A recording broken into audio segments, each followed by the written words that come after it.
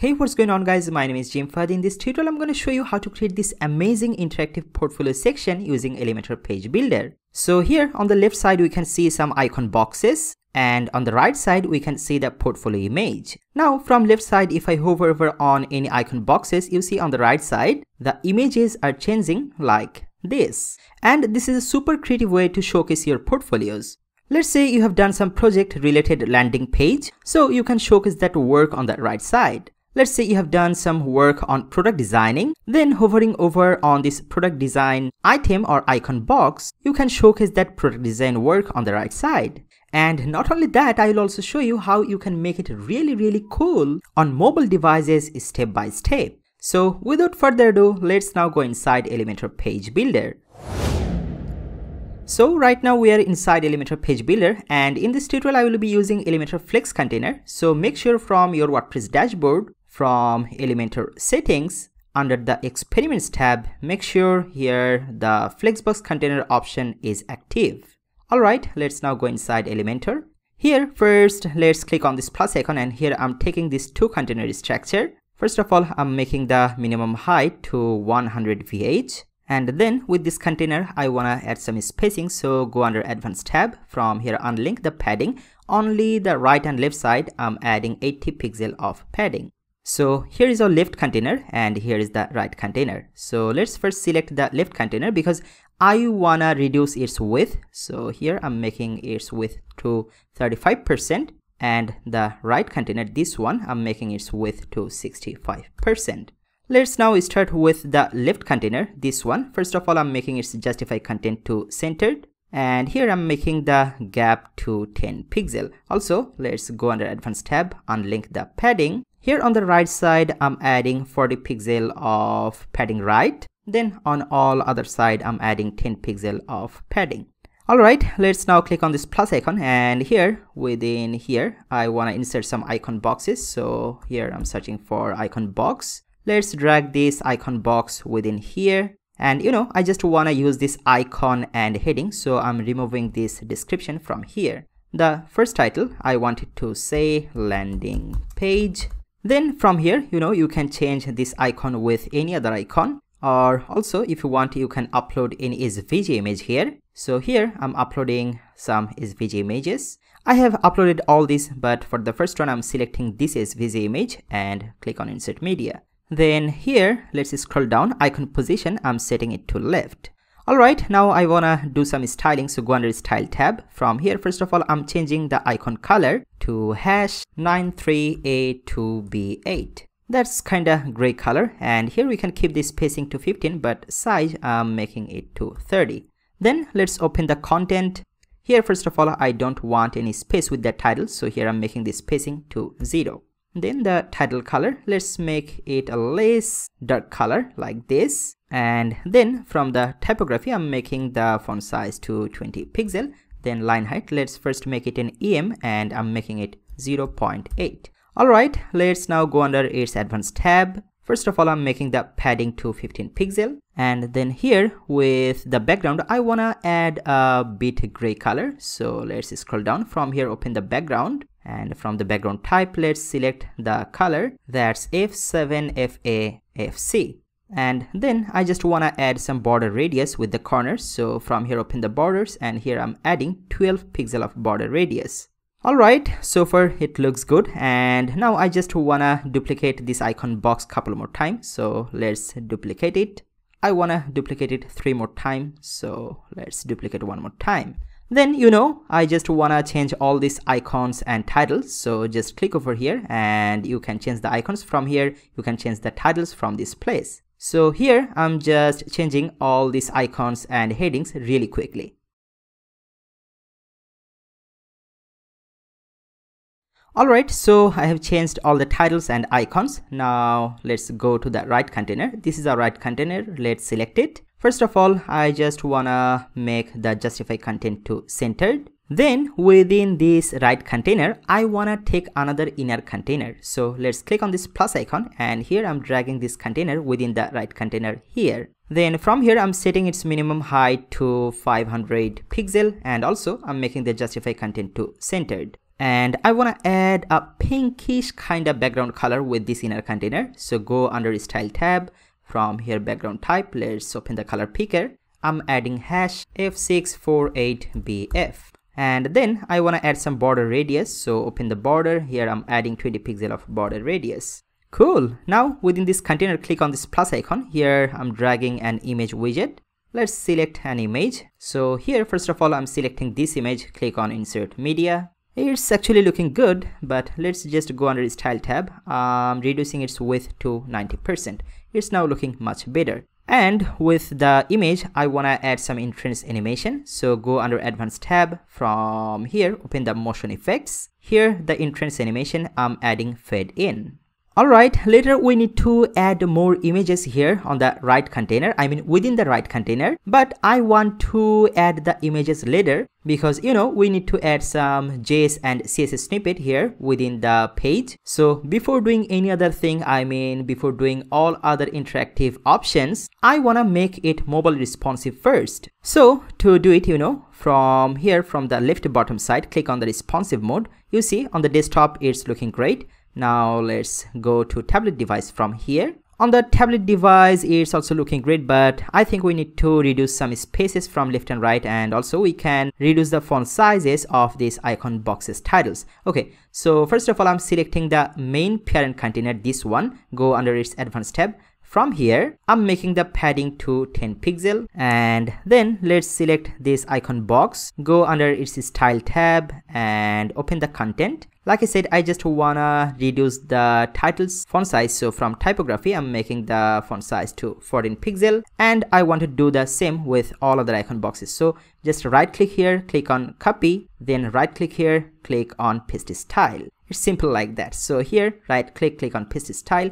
I'm doing the same with all other icon boxes. Just right click and paste style, right click and paste style. Cool. So it's now looking great on tablet device as well. And finally, I wanna also make it really cool on mobile device. So from here, click on mobile icon. Right now, it's looking like it on the mobile device, but I don't like it that much. So here, I wanna do it mobile responsive in a very tricky way. So please follow this part very carefully. So first of all, I'm selecting the parent container that wraps all the icon boxes here. So let's select the container. It's basically the left container. I'm selecting it. Here, go under layout. On the mobile device, I wanna set its direction to row. And also, I'm setting its align items to the start only for the mobile devices. Alright, let's now go under its Advanced tab. Here, I'm making the padding to 5 pixel. And then this one is important. I'm also making its align self to start. Alright, now to make it really good, I wanna place this container at the bottom and this container at the top. So to do it, make sure you have selected this container, and from here, I'm changing the order to end. So right now the portfolio images are at the top and the icon boxes are at the bottom. Alright, now I just wanna make these icon boxes a bit smaller. So let's select the icon box. So here from under Style tab, I'm making the spacing to 0 and I'm reducing the size to 20. Then open the content, and with the titles typography, here for the mobile device, I'm making its font size to 12 pixel. And here I'm increasing the line height to 1.2 em. And then go under its Advanced tab. Here I'm making the padding to 10 pixel. So this is it, we can just copy and paste the style with other icon boxes. So right click here, then copy it, then right click on the other icon boxes and click on paste style. Let's do the same with other elements. So right click, paste style.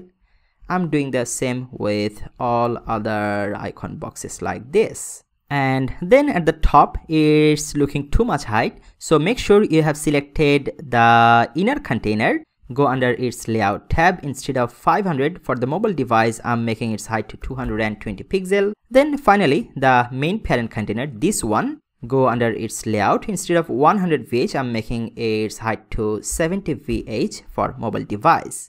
Just have a look. On the mobile device, it's now really looking cool. So it's now looking great on mobile device, also on the tablet device, also on the desktop device for sure. Alright, we can now close the responsive bar from top. Now I wanna make this section interactive, but before that I wanna duplicate this image couple more times. Have a look here on the left side, we have 6 icon boxes here. That's why we need to create 6 images on the right side. For that reason, here I'm duplicating it 6 times. Let's duplicate it couple more times like this. So here on the right side we have 1, 2, 3, 4, 5 and 6 images. If you have more icon boxes on the left, for example, if you have 8 icon boxes on the left side, then on the right side you need to create 8 images. Cool. And now I just wanna quickly replace these images with real images. Alright, so I have replaced the 6 images with the real 6 images here. So I can say our layout is done. Now we need to do the interactive part. Let's now start with the left icon boxes. I'm selecting the first icon box. From under its advanced tab, let's scroll down. Now within the CSS classes, here I'm adding a class name, and that would be my-title. Remember, you need to write exactly this class name, otherwise the interaction won't work. And I wanna do the same. I'm just copying this class name. Let's select the second icon box, go under its advanced tab. From here, let's add the same class name here. So let's add the same class name with all the icon boxes here, also with this one. From here, let's add it with the 5th one, go under advanced tab.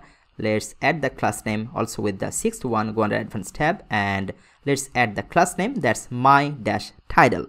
Then go to the right side, let's select this image. From under its advanced tab, let's scroll down. With the image, we also need to add a class name, and that would be my-image.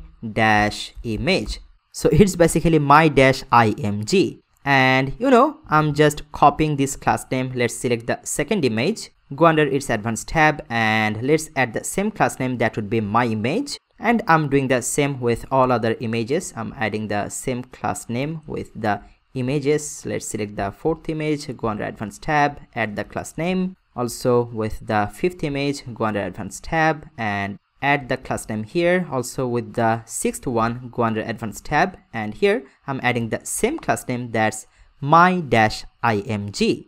Alright, and the next thing, we need to add here a very simple jQuery snippet or JavaScript snippet. So to add that jQuery snippet, just click on this Rubik's Cube icon, and here I'm searching for HTML widget. And you can add this HTML widget anywhere of the page. So here I just wanna insert the HTML code underneath here. So I'm dragging the HTML underneath here in this place. Now within this HTML field, I wanna insert that JS snippet. So to get the snippet, you just need to go to gymfahaddigital.com. I will put this page's link in the description. So from that page, if you scroll down here under the interactive portfolio JS, let's just copy this whole JS snippet from here. Let's copy it, go inside Elementor, and here inside I'm pasting the jQuery or JavaScript snippet. Still we cannot see any changes here because right after that we need to add a CSS snippet as well. So I will be adding that CSS snippet with the main parent container, I mean with this one. Let's select it, go under its advanced tab, then from here let's open the custom CSS field. By the way, custom CSS is only available on Elementor Pro. I will put my Elementor Pro affiliate link in the description. If you purchase Elementor Pro through my affiliate link, you don't have to pay any extra, but I will get a little credit for that. That will help me to continue this YouTube channel and make more interesting tutorials like this. Alright, so get the CSS snippet, we can go to gymfahaddigital.com again. Then from here, let's scroll down here underneath the interactive portfolio CSS. Let's just copy this whole CSS snippet from here. Now go inside Elementor and then paste the CSS snippet inside here. And don't get scared because at this moment we cannot see any image here on the right side. And actually you cannot see anything properly within Elementor Page Builder. We can see everything right on the real browser. So to see it's working perfectly, let's first save this page just by clicking on this green update button. Then to preview the page, click on this eyeball icon. And here we go. Now if I hover over on any icon box from left side, we can see the image on the right. If I hover over on the third icon box, we can see the portfolio image here, similar like this. But here if you notice, there is a little problem. That is, if I refresh the page again, just have a look now. Initially, no icon box is activated and initially we cannot see any image on the right side as well. So to fix it, let's now go inside Elementor Page Builder, and this time I wanna take the help of the navigator. So just right click anywhere within the Elementor Page Builder and click on navigator. So here, let's say initially you just wanna activate the first icon box. On that case, you need to select the first icon box, go under its advanced tab and scroll down. You see here we have added a class name that's my-title, but right after that I wanna add another class name. And to add multiple class name within the single element, what you need to do is just after the previous class name, here I'm pressing space, and then here I'm putting the second class name, and that would be active. In the same way, from the right side, I wanna make the first image initially visible. So for that reason, from the navigator, I'm selecting the first image from under its advanced tab. Here, with the image, we have added the class name my-image. Right after that, I'm pressing space, and here I'm adding the title to active. And by the way, don't get confused the behavior within the Elementor Page Builder, because within Elementor Page Builder, it's not working perfectly. So please don't get confused within Elementor Page Builder. To check it in real browser, just update it again, and let's preview it now. And boom, here initially we can see the landing page icon box is activated, and we can see the landing page's image on the right side. Also, if I hover over on any icon box, we can see the synchronous portfolio images on the right side here. If you're confused, I'm explaining it again. Let's say initially you don't wanna activate the first one. So in that case, let's select the first icon box. So first of all, I'm just removing the active class from here. Instead, let's say you wanna set the first icon box with this one. It says desktop app. So to do it, let's select the fifth icon box, this one, from under its advanced tab right after my title. Here I'm creating a space and type active. As we have selected the fifth item, so from the right side we need to add the active class with the fifth image. So first of all, let's select the first image. We need to remove the active class from here. So let's select the fifth image, and with the fifth image's classes, here I'm adding the active class. Let's now update it to save our work. Then if we preview it right now, see here initially we can see that desktop app icon box is activated. Also on the right side we can see that desktop app portfolio image on the right side. This is basically how it works. I hope you have learned something new today. If you like it, please give this video a big thumb up, and don't forget to subscribe to this YouTube channel. Also press on that notification bell icon to get notified before anyone whenever I will upload a new video on this YouTube channel. Also, if you want me to help you on your WordPress project or Elementor project, then you can contact me through my website, that's jimfahaddigital.com. I will try my best to help you personally. Once again, thank you so much for watching this full tutorial. I will see you in the next video. For now, bye bye.